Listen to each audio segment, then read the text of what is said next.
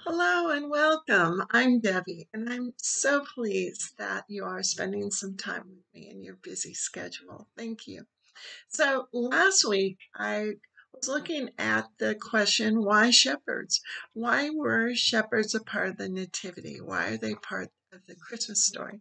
And then today I thought I would look at why angels. So, why shepherds? Why angels?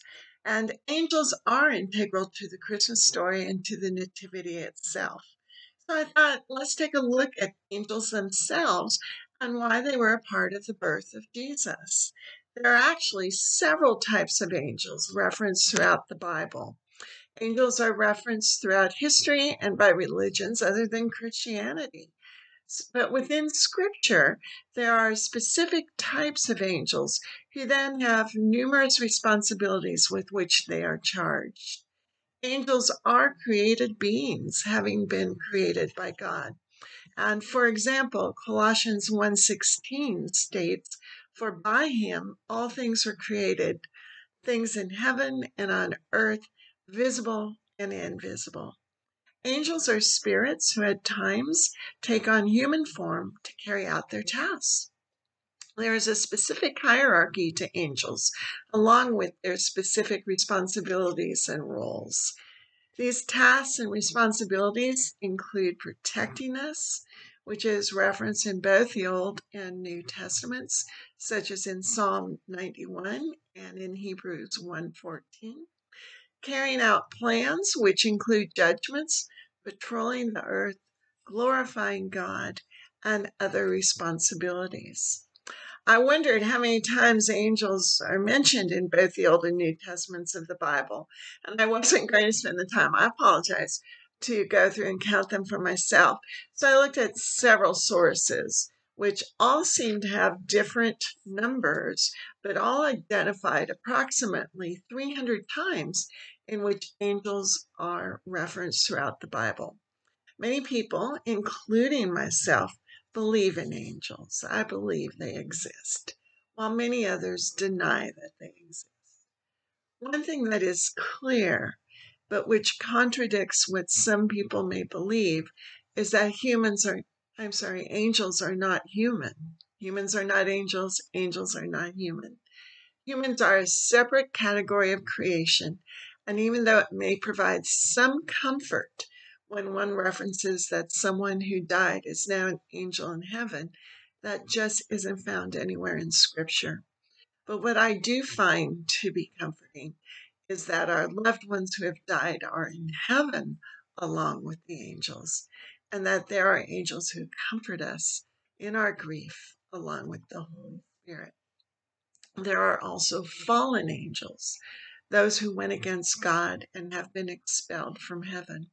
And this includes Lucifer, who we often believe, and it's more an implication than being explicit, that Lucifer is Satan. And he was perhaps the most beautiful and intelligent of all angels. Ezekiel 28 describes him in terms of beauty, with colors of beautiful gemstones emanating from his being. But then Isaiah 14 describes the fall of Lucifer and his followers when he desired to be God.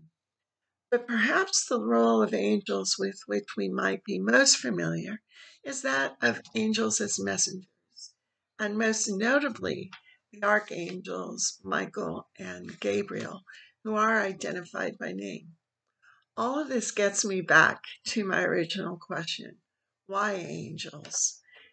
Angels were used to bring God's direct and specific message about Jesus' birth to individuals as well as to groups. Angels played very specific and crucial roles in the story of Jesus' birth. The first appearance related to this was when an angel appeared to Zechariah in Luke 1. Zechariah was the father of John the Baptist, who would prepare the way for Jesus. Zechariah and his wife Elizabeth were old, so when the angel told him that John would be born to them, Zechariah kind of scoffed and did not believe him. The next appearance was to Mary, who was told that she would give birth to Jesus. After which an angel appeared to Joseph, who was supposed to marry Mary, in order to encourage him to still marry her even though she was pregnant. And this is recorded in Matthew 1:20. And then there was the appearance of an angel to the shepherds who were in the fields tending their flocks and who would go on to visit the infant Jesus. This was the visitation in which a host or group of angels then appeared and praised God, declaring, "Glory to God in the highest, and on earth peace to men on whom his favor rests." So angels were sent as messengers in order to prepare those immediately involved in the birth of Jesus, to those who would go to visit Jesus, and for us, for whom Jesus was born, crucified, and resurrected in order to provide redemption and salvation. As for the wise men, there is no recorded evidence of angels appearing to them, but rather that as they were scientists, astronomers, they studied the changes in the stars in the heavens, which led them to visit the young child Jesus. They were not at the birth of Jesus, even though our nativity sets include them, but they played a very important role in the life of young Jesus and the young family. If you are interested in reading about the birth of Christ, the early chapters of Matthew and Luke record the events surrounding his birth, and each book has specific information that the other does not include. For a visual retelling, I happened upon the fact that Dr. David Jeremiah has started a film presentation of the Nativity that he has titled Why the Nativity, which is being featured in segments on his weekly TV show. I did not name my episodes after his title of Why the Nativity. I actually just asked the questions on my own. Why shepherds and why angels? So there's not a connection to his series on Why the Nativity. Shepherds, wise men, angels, all had a role in the telling of the Nativity. Remember, this is from laborers in the fields, educated elites in the east, and heavenly beings from the heavens. All had a place in the birth of Jesus.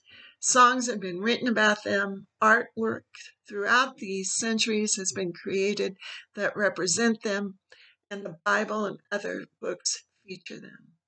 They are all a part of the glorious story of the Nativity, and that is why God used angels as messengers regarding the birth of his son. I have several books of medieval and Renaissance art that feature the angels, the wise men, the shepherds, and so I just wanted to give a quick view of one of these artworks. And so with that, I do hope you have much joy this Christmas season. I do hope that you have many blessings in your life. But if you are still struggling, if you still feel alone and feel despair, please remember that there are those who love you, both on earth as well as in heaven. Have a wonderful day. Thank you so much.